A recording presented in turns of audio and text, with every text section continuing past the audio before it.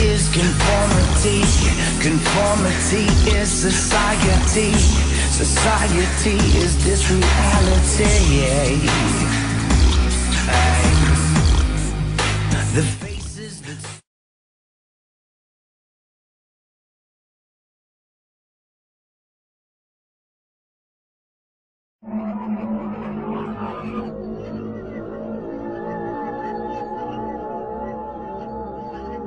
So he conceived of the idea of putting the organisms into an oscillating electromagnetic field and causing them to oscillate, similar to the way a glass oscillates when it's hit with an appropriate audio tone.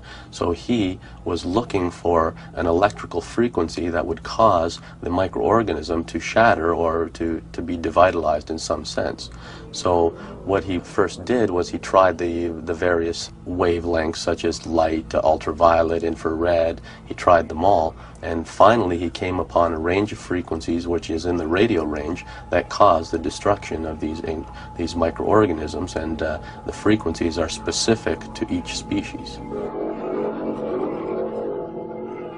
We simply hunt and try. That was all we could do. We put a pure culture of the organism under the microscope, and I started and I tune this thing till I find a frequency that will destroy it.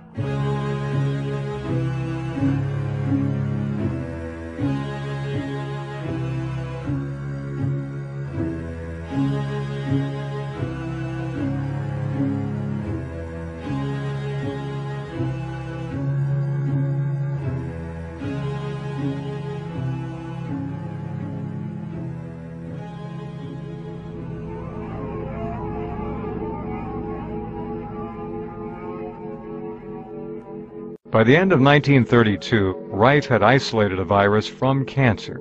He had developed a unique culturing technique to sustain it and to make it visible. He had fully explored its various physical properties and had discovered additional transitional forms of the microbe. He had transplanted it into laboratory animals, producing the disease conditions resulting in tumor growth. And then he had found the mortal oscillatory rate of the virus and destroyed it with his beam ray instrument under the microscope. But one test remained. Could the beam tube kill the microorganism inside the body of a host? Rife had established annihilation of the virus in vitro, but could it be done in vivo? And further, if it killed the organism, would it cure the disease? Pleomorphists, like Rife, believe that the relationship between a germ and a disease is more complex than a simple cause and effect arrangement.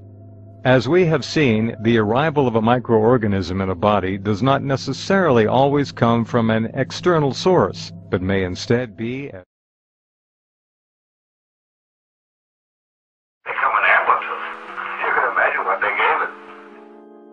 So with the successful animal experiments that Rife conducted, then Dr. Johnson convinced him that they should do a trial on humans. And Rife was hesitant at first, but then consented on the condition that a team of medical specialists would be involved. So with Dr. Johnson's supervision and under the auspices of the University of Southern California, they formed a special research committee, and in 1934 they took 16 terminally ill patients and within a period of 3 months successfully treated all of them. So, as I say, the results we've had has been very encouraging. We had a clinic in 34 in La Jolla. Dr. Milbeck Johnson, a friend of mine, that was in Los Angeles. Well, he was one of the big brass of the Pacific Mutual Life Insurance Company, a multimillionaire. Incidentally, he was a medical politician, and he had the big whip. He could kind of show these boys in shape a little bit. So we had this clinic. I didn't want to go it, but he said, all right, let's go ahead. That was just shortly after Miss Ellen Scripps died out there, and he rented a whole Ellen Scripps home. We ran a clinic out there. We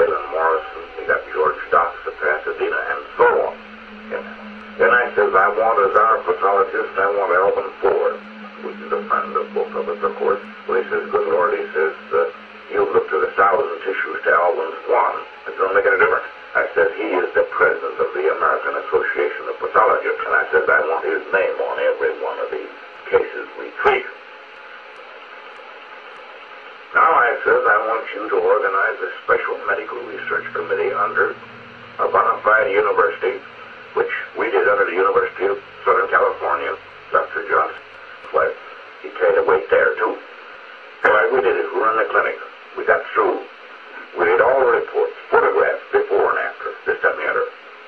At the end of the time when we had our meeting, Los Angeles Athletic Club up there, why, this board pronounced 14 of our cases clinically cured. 14 of the 16 patients were successfully treated in the first 70 days, and the remaining 2 were pronounced cured by Dr. James Couch after 3 more weeks treatment with Rife's beam ray. Dr. Couch describes his impressions. When I was told about this Dr. Roy Rife and how he had a machine out at the Scripps Institute, I went out to see about it and became very much interested in seeing the cases which he had. And the thing that brought me into it more quickly than anything was a man who had a cancer of the stomach. This was a man who staggered into a table just on the vast end of cancer. He was a bag of bones. And as he lay on the bed, Dr. Rife, Dr. Milbank Johnson said, just feel that man's stomach, doctor. So I put my hand on his stomach, which was one solid, hard mass, about just what I could cover with my hand. And it was absolutely solid. And I thought, well, nothing can be done for that.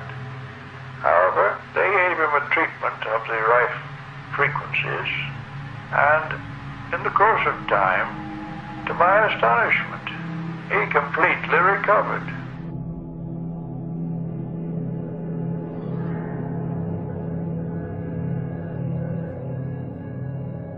How many times and what was the extent of each treatment, Dr. Rife? Well, we used 3 minutes on each treatment. And we found that the patients we treated twice a week, we got better results than when we treated every day, simply because when we broke down, devitalized this virus or organism in the tissues of the body, it gives the lymphatic system a chance to absorb it and take it up and cast it off.